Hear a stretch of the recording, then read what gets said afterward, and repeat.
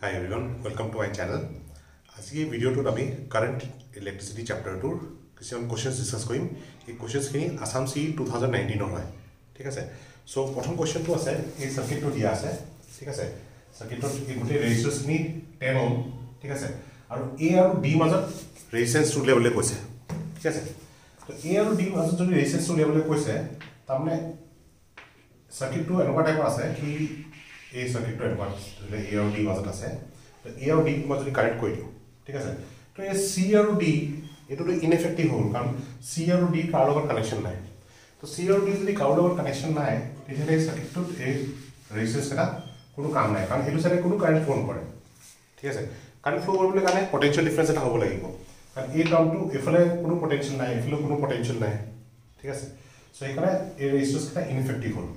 তো এই ৰেজিস্ট্যান্সটা যদি ইনএফেক্টিভ হ'ল এতিয়া A আৰু D মাজত ৰেজিস্ট্যান্সটো লাগে A আৰু D মাজত ৰেজিস্ট্যান্স যদি লাগে তেতিয়া কি হ'ব এটো 10 আৰু 10 এই দুটা সিৰিজত হ'ব এই দুটা সিৰিজত হ'ব তো 10 10 20 এই 10 10 এটো 20 হৈ গ'ল আৰু এটো 20 এটো ৰেজিস্ট্যান্স আৰু এটো ৰেজিস্ট্যান্স কিমান হ'ব এই দুটা প্যাৰালাল হৈ গ'ল ঠিক আছে সো 20 আৰু 20 যদি প্যাৰালাল হ'ল ইকুইভ্যালেন্ট ৰেজিস্ট্যান্স কিমান হ'ব 10 তো তাৰমানে এই গোটেইখিনি মিলাই পেলাই 10 ওহম ৰেজিস্ট্যান্স তাৰমানে এটো 10 ওহম ৰেজিস্ট্যান্স আকৌ মাজত 10 ওহম ৰেজিস্ট্যান্স আকৌ এটা 10 ওহম ৰেজিস্ট্যান্স এই তিনিটা ৰেজিস্ট্যান্স কিহত হ'ল সিৰিজত হ'ল আৰু টোটাল ৰেজিস্ট্যান্সটো কিমান হ'ব 30 ওহম ঠিক আছে তাৰমানে A আৰু D মাজত টোটাল ৰেজিস্ট্যান্স কিমান হ'ব 30 ওহম ঠিক আছে তো যদি অপশনস কেইটা চোৱা অপশনস তোমাৰ C is the correct answer ঠিক আছে আচ্ছা নেক্সট কোৱেশ্চনত এই সাৰ্কিটটো দিয়া আছে ঠিক আছে আৰু এই সাৰ্কিটটো আমাক P আৰু Q এই দুটা টাৰ্মিনেলৰ মাজত টোটাল ৰেজিস্ট্যান্সটো উলিয়াব লাগে এফেক্টিভ ৰেজিস্ট্যান্স ঠিক আছে তো ইয়াত আমি কি কৰিম চোৱা এটো আৰু এটো টাৰ্মিনেল যদি ৰেজিস্ট্যান্স লাগে এই দুটা টাৰ্মিনেলৰ মাজত যদি ৰেজিস্ট্যান্স লাগে তো কি কৰিবা এই টাৰ্মিনেল বা সবতকে দূৰত ইফালে সবতকে দূৰত যোৱা আৰু ইফালে সবতকে দূৰত যোৱা ঠিক আছে ইফালে যদি সবতকে দূৰত আহোঁ তেতিয়াহ'লে চোৱা এই দুটা ৰেজিস্ট্যান্স এইটো এটা সেম পাথ ঠিক আছে এটা এটা সিঙ্গল পাথ হয় সদায় মনত ৰাখিবা যদি পাথ একে হয় তেতিয়াহ'লে ৰেজিস্ট্যান্স কেটা সিৰিজত হ'ব ঠিক আছে এইটো এটা সিঙ্গল পাথ হয় তো তাৰ সিৰিজত হ'ব তো এইটো 4 আৰু 4 কিমান হৈ যাব 4 আৰু 4 সিৰিজত মানে 8 ওহম তো এই দুটা মিলাই পেলাই 8 ওহম হ'ল এই 8 ওহমটো ইয়াৰ লগত প্যাৰালালত আছে ঠিক আছে তো 8 আৰু 8 যদি প্যাৰালালত থাকে তেতিয়াহ'লে ইকুইভ্যালেন্ট ৰেজিস্ট্যান্স কিমান হ'ব 4 ওহম হ'ব মানে এইটো আৰু এইটো মিলাই পেলাই হ'ল 4 ওহম তো এই পাৰ্টটো মই নাইকিয়া কৰিছোঁ আৰু এই পাৰ্টটো হ'ল এতিয়া 4 ওহম ঠিক আছে এইটো 4 ওহম এইটো এটা সিঙ্গল পাথ ঠিক আছে with reference to PQ তো এইটো এটা সিঙ্গল পাথ যদি হয় তাহলে 4 আৰু 4 টু সিরিজ হ'ব সিঙ্গল পাথ যদি হয় তো সিরিজ হলে এই 4 আৰু 4 কিমান 8 ওহম হৈ যাব ঠিক আছে এইটো সিরিজ হৈ গ'ল এইটো হৈ গ'ল 8 ওহম ঠিক আছে এইটো মিলাই পেলাই লিখিলোঁ 8 ওহম এতিয়া এইফালে যদি চাওঁ তেতিয়াহ'লে এইটো 3 ওহম এইটো 3 ওহম 3 ওহম আৰু 3 ওহম কিমান হ'ব ইকুইভ্যালেন্ট ৰেজিস্ট্যান্স এইটো সিৰিজত হ'ব না এইটো এটা এইটো যদি সিৰিজত হয় 3 আৰু 3 সিৰিজত হলে 6 ওহম হ'ব ঠিক আছে এই তাৰমানে এইটো এটা 6 ওহম ৰেজিস্ট্যান্স ঠিক আছে এইটো 6 ওহম এটা এই 6 ওহমটো ইয়াৰ 6 ওহমৰ লগত কি আছে প্যাৰালালত আছে ঠিক আছে এইটো 6 ওহম যদি প্যাৰালাল আছে 6 6 প্যাৰালালত হলে ইকুইভ্যালেন্ট ৰেজিস্ট্যান্স কিমান হ'ব 3 ওহম ঠিক আছে তো এইটো ইয়াৰ লগত মিলিপ্লাই হ'ব এইটো হ'ব 3 ওহম ঠিক আছে এটা এইটো 5 ওহম এইটো 3 ওহম এইটো 5 ওহম আৰু 3 ওহম মিলাই পেলাই কিমান হ'ব এইটো সিৰিজত হয় না এই পাথটো 5 আৰু 3 মিলাই পেলাই হ'ব 8 ওহম ঠিক আছে তো এইটো হ'ব গোটেটো 8 ওহম ঠিক আছে এতিয়া P আৰু Q মাজত ৰেজিস্ট্যান্স উলিয়াবলৈ কৈছে এইটো 8 ওহম এইটো 8 ওহম এইটো 8 ওহম এই তিনিটা কেনেকৈ আছে প্যাৰালালত আছে মানে টোটাল ৰেজিস্ট্যান্স কিমান হ'ব ইকুইভ্যালেন্ট ৰেজিস্ট্যান্স 8/3 ওহম সো নেক্সট কোৱেশ্চনত এই সাৰ্কিটটো দিয়া আছে ঠিক আছে আৰু A আৰু B মাজত ৰেজিস্ট্যান্স উলিয়াব লাগে A আৰু B মাজত যোনকেইটা টাৰ্মিনেলৰ এক্ৰছ ৰেজিস্ট্যান্স উলিয়াব লাগে সদায় তাৰপৰা সবতকে দূৰত যাবা ঠিক আছে ইয়াৰ আগৰ কোৱেশ্চনটো মই এই কথাটো কৰিছিলোঁ সবতকে দূৰত যাবা তাৰপৰা সলভ কৰি পেলাই ইয়াৰ ওচৰলৈ আহিবা ঠিক আছে তো ইয়াৰ পৰা যদি দূৰত যাওঁ ক'ত পামগৈ ইয়াত পামগৈ তো এতিয়া এইটো 3 ওহম এইটো 3 ওহম এইটো এটা সিঙ্গল পাথ ঠিক আছে একে পাথ যদি হয় তাৰমানে কাৰেন্ট একে হ'ব কাৰেন্ট একে হ'লে ৰেজিস্ট্যান্স কেটা সিরিজত হ'ব এইটো যদি সিঙ্গল পাথ হয় এইটো যদি সিরিজত হয় ঠিক আছে সো 3 আৰু 3 6 হৈ যাব ঠিক আছে তাৰমানে এইটো 6 হ'ব 6 ওহম ঠিক আছে এই 6 ওহমটো ইয়াৰ লগত কেনেকৈ আছে প্যাৰালালত আছে ঠিক আছে এই দুটা যদি প্যাৰালাল হয় 6 6 প্যাৰালাল যদি হয় তেতিয়াহ'লে টোটেল ৰেজিষ্টেন্স কিমান হ'ব 3 হ'ব তাৰমানে এইটো 3 হৈ যাব 3 ওম ঠিক আছে এইটো 3 ওম এইটো 3 ওম এইটো এটা সিঙ্গেল পাথ হ'ল তো সিঙ্গেল পাথ 3 3 6 হ'ল ঠিক আছে আৰু এইটো 6 হৈ যাব এইটো 6 ওম হ'ব ঠিক আছে এইটো 6 ওম এইটো 6 ওম কেনেকৈ আছে প্যাৰেলেলত আছে 6 6 প্যাৰেলেলত আছে কিমান হ'ব 3 হ'ব ঠিক আছে এইটো হৈ গ'ল 3 ওম হ'ব ঠিক আছে আকৌ এইটো 3 এইটো 3 এইটো কি সিঙ্গেল পাথ সিরিয়াল 3 3 6 হ'ল ঠিক আছে এইটো 6 ওম তো এইটো 6 ওম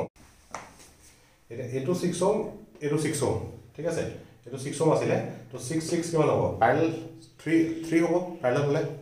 তো এইটো 6 ওম এইটো 6 ওম প্যাৰেলেলত আছে তো ইকুইভ্যালেন্ট ৰেজিষ্টেন্স কিমান হ'ব আকৌ 3 ওম হ'ব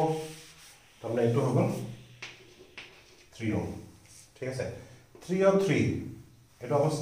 এ আৰু বি মাজত ৰেজিষ্টেন্স লাগে এ আৰু বি মাজত তো এই দুটা সিৰিজত হ'ব হয় নহয় এইটো সিৰিজত হ'ব সেইটো ইয়াৰ লগত প্যাৰেলেল হ'ব তো এই দুটা সিৰিজত হ'লে কিমান হ'ব 6 ওম এইটো 6 ওম 6 ওম আৰু 3 ওম প্যাৰেলেলত আছে তেতিয়া ইকুইভ্যালেন্ট ৰেজিষ্টেন্স কিমান হ'ব R equivalent equal to 6 into 3 divided by 6 plus 3 তো 6 into 3 divided by 9 3 3 3 2 তাৰমানে 2 ওম তাৰমানে A আৰু B মাজত ইকুইভ্যালেন্ট ৰেজিষ্টেন্সটো কিমান হ'ব 2 ওম তাৰমানে option D is the correct answer ঠিক আছে নেক্সট কোৱেশ্চন যোনটো আছে এই কোৱেশ্চনটোত কি দিছে এটা গ্ৰাফ দিয়া আছে কাৰেন্ট ভোল্টেজ গ্ৰাফ ঠিক আছে গ্ৰাফ দিয়া আছে at two different temperature T1 and T2 ঠিক আছে এতিয়া মই সুধিছে T1 T2 কে ডাঙৰ নে T2 T1 কে ডাঙৰ নে এটা মাজত কি ৰিলেচন মানে T1 T2 মাজত ঠিক আছে তো এতিয়া চোৱা কথাটো হ'ল কি যদি কাৰেন্ট ভোল্টেজ গ্ৰাফ এই গ্ৰাফটোৰ স্লোপ হয় এই স্লোপটোৱে কি ৰিপ্ৰেজেন্ট কৰিব এই স্লোপটোৱে I by B এটা কি ৰিপ্ৰেজেন্ট কৰিব 1 by ৰেজিষ্টেন্স এটো আছিল ওহমছ ল ঠিক আছে আচ্ছা তাহলে ইয়াৰ স্লোপটো ৰেজিষ্টেন্স ৰিপ্ৰেজেন্ট কৰিছে আচ্ছা এটা ৰেজিষ্টেন্স যোনটো আছে resistance of A conductor it is directly প্ৰপৰ্শনাল two temperature ঠিক আছে ইয়াত এই কোৱান্টিটিটো হ'ল স্লোপ ঠিক আছে এটা ইয়াৰ আমি গম পাইছো কি যোনটো স্লোপ হয় সেইটো 1 by resistance and resistance is directly proportional to temperature ঠিক আছে তাৰ মানে slope is inversely proportional to temperature ho ka slope equal to 1 by resistance hoy resistance is directly proportional to temperature resistance to yata se tamne slope is inversely proportional to temperature to tamne slope jodi beshi hoy temperature kom hobo slope ka beshi yar beshi ase e graph to beshi steep hoise to slope to yar beshi ase tamne yar temperature to kom hobo tamne T1 is less than T2 ঠিক আছে so এই কোশ্চেনটো যদি options কেটা সোয়া T1 less than T2 option B is the correct answer ঠিক আছে so next question যোনটো আছে ইয়াত ইকুইভ্যালেন্ট ৰেজিষ্টেন্স উলাবলে কৈছে between this point and this point diagonally opposite point ঠিক আছে ইয়াত প্ৰত্যেকটো ৰেজিষ্টেন্স যে আছে এটো ৰেজিষ্টেন্স এইটা সব 6 ওহম হয় ঠিক আছে আইডেন্টিক্যাল ৰেজিষ্টেন্স হয় তো এতিয়া এই কোশ্চেনটো এনেকুৱা কোশ্চেন আপোনালোকৰ এনসিআৰটি কিতাবত আছে শৰ্ট এক্সাম্পল এটা আছে ঠিক আছে তো ইয়াত চোৱা কি হ'ব কি ইয়াৰ আই কাৰেন্ট আহিছে না এই ৰেজিষ্টেন্স এটা ইকুয়াল হয় ঠিক আছে তো ৰেজিষ্টেন্স এটা যদি ইকুয়াল হয় কাৰেন্টটো ইকুয়ালি ডিভাইড হ'ব তাৰমানে এই আই কাৰেন্ট এফলে কি হ'ব গুচি যাব I/3 এফলে কিমান গুচি যাব I/3 এফলে কিমান হ'ল I/3 ঠিক আছে তো এটা এই I/3 টো যে আছে এই I/3 টো এটো টার্মিনাল গৈ পেলাই আকৌ দুটা আইডেন্টিক্যাল টার্মিনাল পাইছে তাৰমানে ইয়াটো কাৰেন্টটো ইকুয়ালি ডিভাইড হ'ব তে I/3 টো এফলে কিমান হ'ল I/6 এফলে কিমান হ'ল I/6 ঠিক আছে এটা এই I/3 টো তেনেকে ইয়াত আহিছে এফলে আৰু এফলে ইকুয়াল ৰেজিষ্টেন্স আছে ইয়াত কিমান যাব I/6 এফলে কিমান যাব I/6 ঠিক আছে তো এই I/6 আৰু এফলে I/6 আহিছে তো এই দুটা ইয়াত মিলিপ্লাই এফলে গুচি যাব কাটঅফ রুল ইউজ যদি কৰা তো এই দুটা এড হ'ব তাহলে এফলে কিমান গ'ল I/3 ঠিক আছে তেনেকে ইয়াত I/6 I/3 টো এনেকে আহিছে এই I/3 টো আহিছে এই কাৰেন্টটো এফলে যাব I/6 আৰু তললৈ আহিব I/6 I/6 টো এফলে আহিছে I/6 এফলে আহিছে এই দুটা কারেন্ট এড হ'ব এড হলে এটো কারেন্ট আৰু এটো কারেন্ট এড হৈছে ইয়াত কারেন্ট কিমান হ'ব I/3 ঠিক আছে সো তেনেকে এটা এই I/6 এপা আহিছে I/6 এফলে হৈছে এই দুটা কারেন্ট ইয়াত মিলি পেলাই তললৈ আহিব এটো হ'ব I/3 ঠিক আছে এটা এই জংশনটো যদি সোৱা এইফালৰ পৰা I/3 আহিছে, এইফালৰ পৰা I/3 আহিছে, এইফালৰ পৰা I/3 আহিছে। তো I কাৰেণ্ট ওলাব। তাৰমানে ইয়াত I কাৰেণ্ট সোমাইছিলে, ইয়াত I কাৰেণ্ট ওলাইছে। কাৰেণ্টৰ ডিষ্ট্ৰিবিউশ্যনটো সদায় এনেকুৱা হ'ব লাগিব। যিমান কাৰেণ্ট নেটৱৰ্কত সোমাব, তিমান কাৰেণ্টে নেটৱৰ্কৰ পৰা ওলাব লাগিব। যদি তেনেকুৱা হোৱা নাই, তেতিয়াহ'লে মাজত যোনটো ডিষ্ট্ৰিবিউশ্যন আমি কৰিছোঁ, তাত কিবা ভুল হৈছে। ঠিক আছে? আচ্ছা, এতিয়া কথাটো হ'ল কি ইয়াৰ ইকুইভেলেণ্ট ৰেজিষ্টেঞ্চ ওলাবলৈ কৈছে। তো ইকুইভেলেণ্ট ৰেজিষ্টেঞ্চ ওলাবলৈ কাৰণে আমি কি কৰোঁ, কি এই গোটেই নেটৱৰ্কটো যে আছে, ঠিক আছে, ইয়াৰ ইকুইভেলেণ্ট ৰেজিষ্টেঞ্চটো R ইকুইভেলেণ্ট বুলি ধৰিছোঁ। ঠিক আছে? তো তাৰমানে এই কাৰেণ্টটো সোমাইছে যে এই নেটৱৰ্কটোত সোমাইছে অফ ৰেজিষ্টেঞ্চ R ইকুইভেলেণ্ট। ঠিক আছে? আচ্ছা, তো তেতিয়াহ'লে এইটো কিমান হ'ব, পটেঞ্চিয়েল ডিফাৰেঞ্চ কিমান হ'ব, ইয়াত যোনটো এই গোটেই নেটৱৰ্কটো কাৰণে হৈছে, এইটো I ইনটু R ইকুইভেলেণ্ট। ঠিক আছে? আচ্ছা, এতিয়া যদি মই ইয়াত মানে এইটো এটা চেল এটা কানেক্ট কৰিছোঁ চাপ'জ, ঠিক আছে, চেলৰ EMF E, তেতিয়া E ইকুৱেল টু কি লিখিবা, E is equal to I into R equivalent, এইটো লিখি। ঠিক আছে? আচ্ছা, তাৰপিছত আমি যদি ইয়াত কাৰ্চফ ৰুল ইউজ কৰোঁ, ঠিক আছে, লুপ ৰুল ইউজ কৰিম, কোনটো পাথ ল'ম, আমি এই পাথটো ল'ম, এই পাথটো এনেকৈ এনেকৈ এনেকৈ এনেকৈ এনেকৈ এই পাথটো। ঠিক আছে? এই পাথটোত যদি লৈছোঁ, তেতিয়াহ'লে আমি আৰু এটা ইকুৱেশ্যন পাব লাগিব। তো ইয়াত চোৱা, মই কাৰ্চফ লুপ ৰুল ইউজ কৰিছোঁ দেই। তো এইটো ল' পটেঞ্চিয়েল টু হাই পটেঞ্চিয়েল, ল' পটেঞ্চিয়েল টু হাই পটেঞ্চিয়েল মানে গেইন হৈছে, গেইন হ'লে পজিটিভ চাইন, মই ইয়াৰ পৰা ষ্টাৰ্ট কৰিছোঁ। তো এইটো নিগেটিভ টু পজিটিভ গেইন হ'ল, চ' প্লাছ E। ঠিক আছে? তাৰপিছত মই ইয়াত আহিছোঁ। ঠিক আছে? তো এতিয়া কাৰেণ্টটো এইফালৰ পৰা এইফালে গৈছে, current is flowing from high potential two ল' পটেঞ্চিয়েল।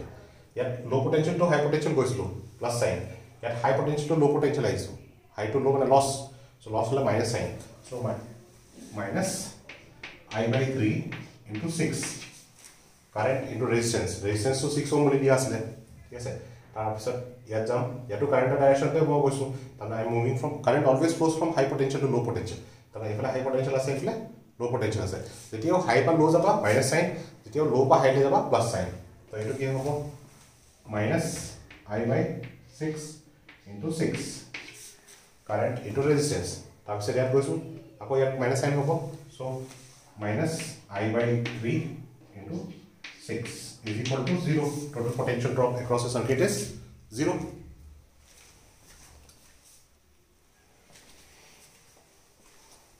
ঠিক আছে? তো এইটো 3 2 এইটো 6 6 কেঞ্চেল হ'ব, এইটো 3 2, তাৰমানে E minus 2 1 2 minus 5I is equal to 0. ঠিক আছে? তাৰমানে E is equal to 5I, কিন্তু E is equal to কি আছিলে, I into R equivalent is equal to I into R equivalent, I cancel হ'ব, তাৰমানে R equivalent কিমান হ'ব, 5 Ω। তাৰমানে A আৰু G এইটো ইকুইভেলেণ্ট ৰেজিষ্টেঞ্চ, মানে এইটো আৰু এইটো টাৰ্মিনেলৰ মাজত ইকুইভেলেণ্ট ৰেজিষ্টেঞ্চ কিমান হ'ব, 5 Ω। এতিয়া মই চোৱা, এইটো পাথ লৈ পেলাই সলভ কৰিছোঁ, তুমি যিকোনো পাথ ল'ব পাৰা। ঠিক আছে? তুমি এনেকৈ আহি পেলাই এনেকৈ আহি পেলাই এনেকৈ আহি পেলাই এনেকৈ আহিব পাৰা, বা এনেকৈ আহি এনেকৈ আহি এনেকৈ আহি এনেকৈ ওলাব পাৰা। যিকোনো পাথ লোৱা, কাৰেক্ট আনচাৰটো একেই আহিব। ঠিক আছে? Correct answer will be same, R equivalent is 5 Ω.